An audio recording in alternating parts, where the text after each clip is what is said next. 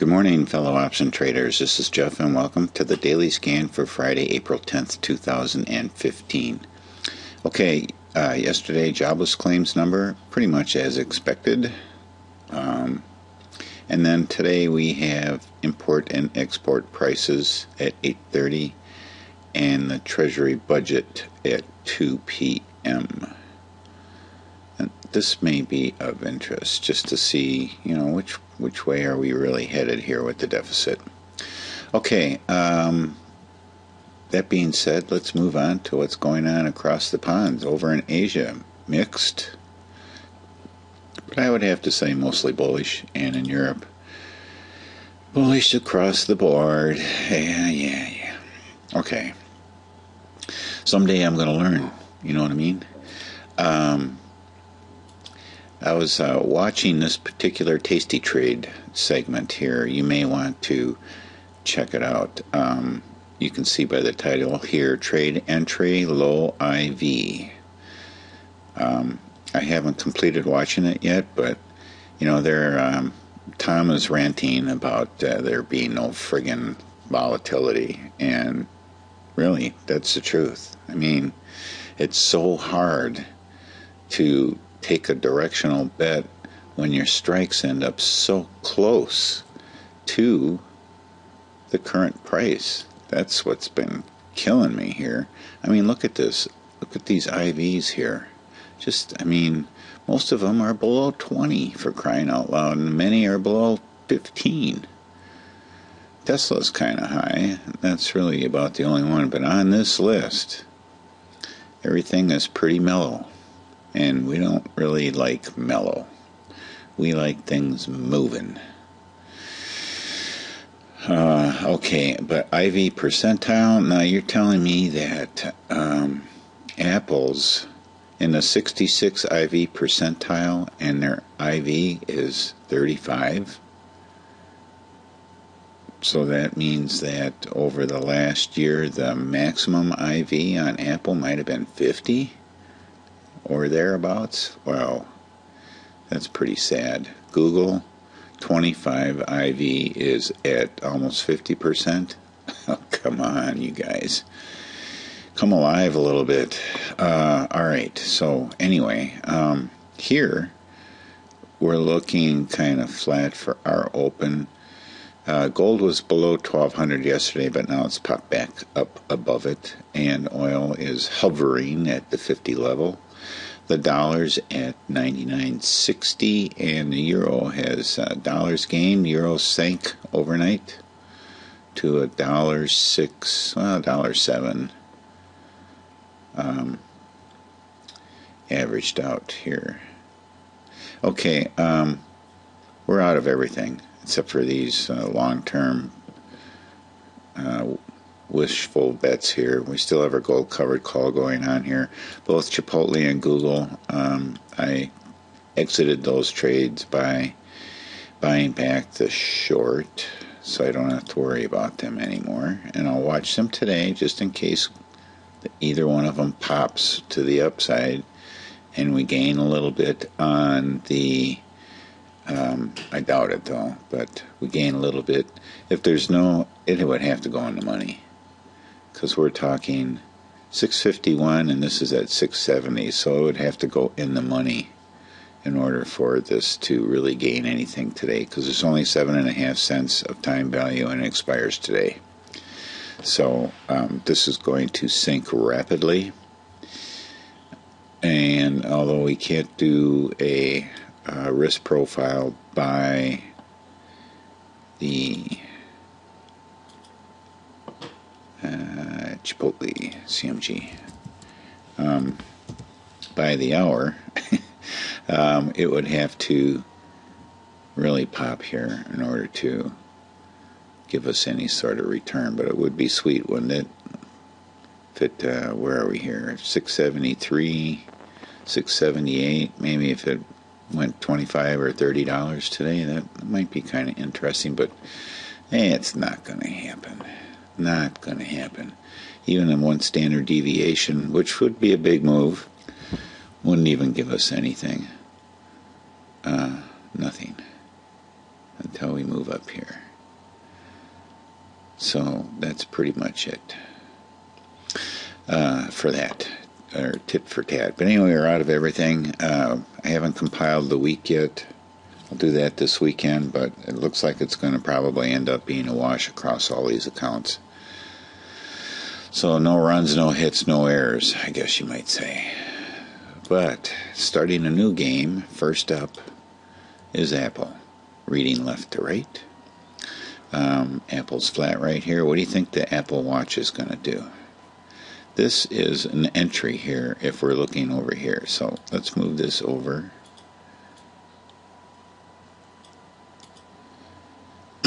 Excuse me. So we are in a uptrend now. Let's get rid of this. And I think the Apple Watch is going to be a pretty big hit.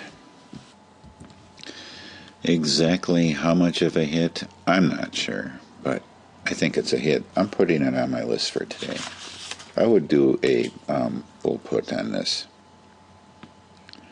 right now. Apple Watch 24th, I think it launches. I think. And I'm sure it's going to do just fine. Left to right, try to stick with this discipline. Uptrend, we have a support line here, and we just moved off of it. So we missed an entry here. This is what we should have been looking at here, based on the weekly. Trying to stretch things out a little bit more.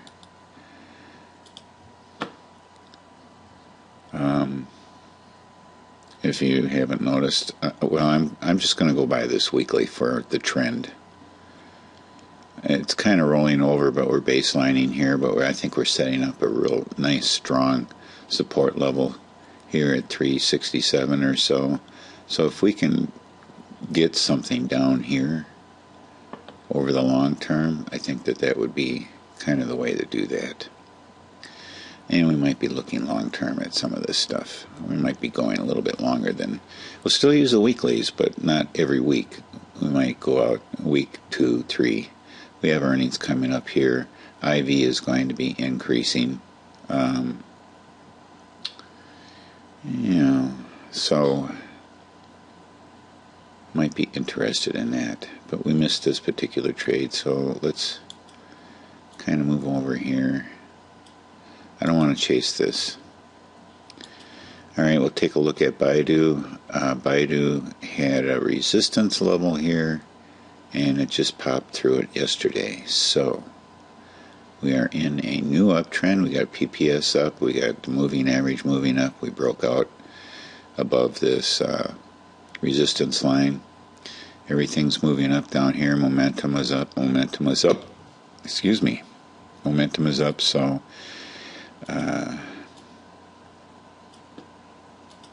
there we go.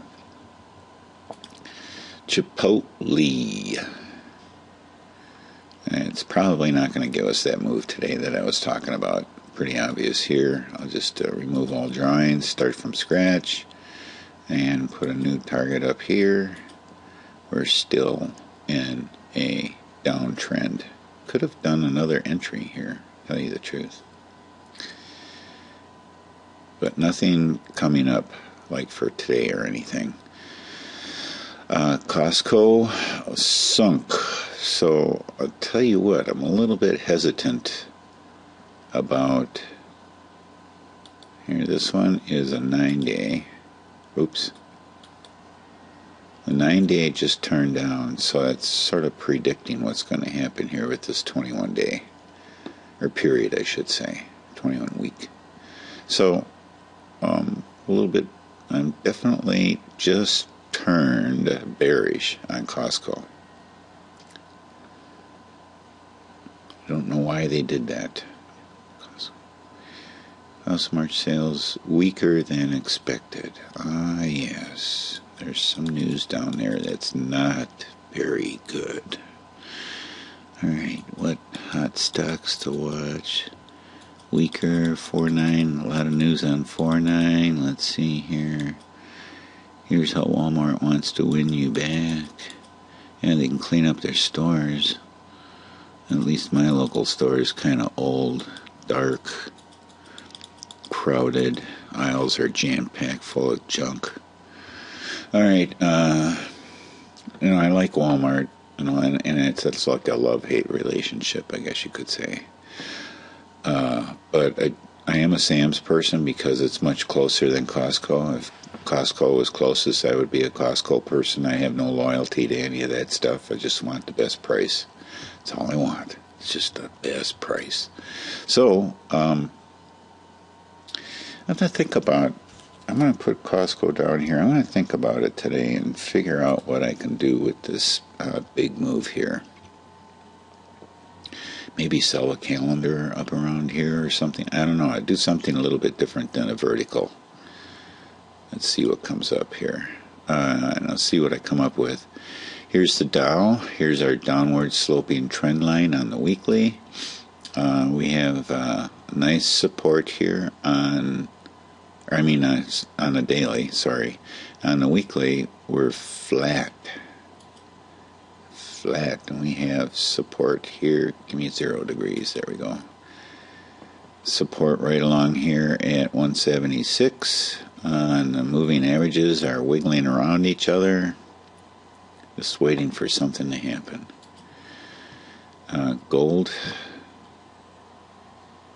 Well, it wasn't trying to get into an uptrend. Anyway. It's going to take me probably another 20 years to get the cost basis down on that trade. Google working out pretty good here, even though our weekly is showing still in an uptrend. We did get a PPS down and a down on the 9 period. We have IV increasing, which would mean that if you're going to do anything, you may want to be a net buyer rather than a net seller, because IV is going to be increasing. So if you wanted to, you're going to take a bet down here. Well, actually, I disproved that, didn't I? Anyway, I'm going to take a look at what that Sosnoff video says. If I could do something like, I don't know, buy a put or buy a call if I could afford to do it, but I can't afford to do it at these prices. If we go out time value on some of this stuff, say out past or around earnings, to do anything sensible, why would I buy a put if I think it's going to go up, but it would cost me $770? That's a lot of money. And then you may end up just losing the whole thing. So, don't like that. That's why I much rather be a net seller of options and let time decay work for me. Okay, LinkedIn. Not doing anything with Google, just in case you're wondering. LinkedIn is currently in an uptrend. We were looking for something to go down, but definitely on the daily, we just got a PPS up. Weekly, the 9 period is up. 21 is still tipping down, but that may change. LinkedIn may come around. I'm not sure exactly what to do with that, so I'm taking everything off of here, and we'll start from scratch and see what happens with it. NDX, definitely in an uptrend, big support level here. We have resistance up here at the high, but I would be willing to say that I could do something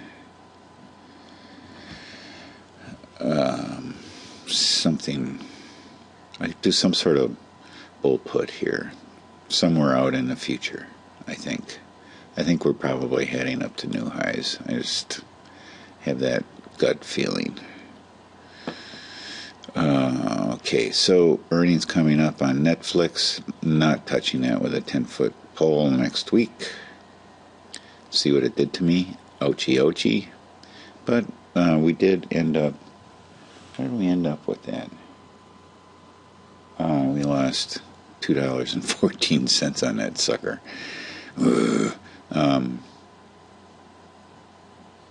missed this surge during the day, a little bit of a pullback would have worked out well. So we're removing all the drawings on that and letting that rest. Price line up, up. We tried to go down.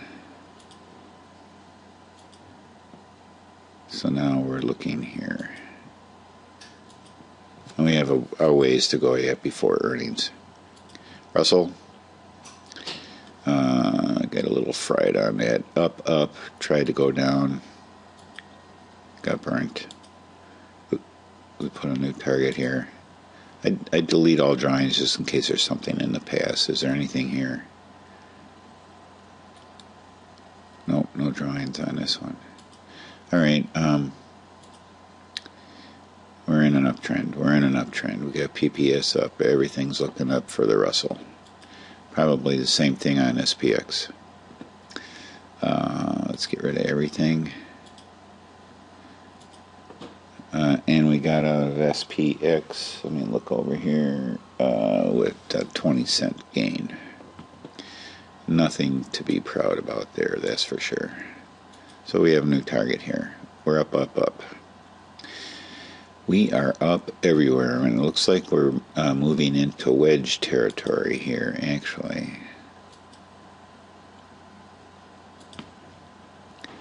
And last but not least, Tesla. Just reversed our trend here into an uptrend. So let's go back here and grab a target down here. We'll see what how that one works out. So I'm going to take a look at Costco and SPX today, and we have a setup on Apple, and that's it for today. This is the last day of the week. If you can catch this Tasty Trade episode here, you find it down in Market Measures on the main page. It's too bad they don't, I don't know why they don't show that up here where you can just go directly to it. I don't know what the date of this is. That's the one here. Pop improvement, trade entry, low IV. It was down here under trading strategies and market insights. So catch it right away. And good luck. It should be a good one. Where are we here? This is a 15-minute segment. So we're like a couple minutes into it here, and he hasn't really gotten to anything except ranting and raving about low IV. So it should be interesting anyway. So that's it for today. It's Friday. Have a great weekend. Thank you very much for watching, and happy trading.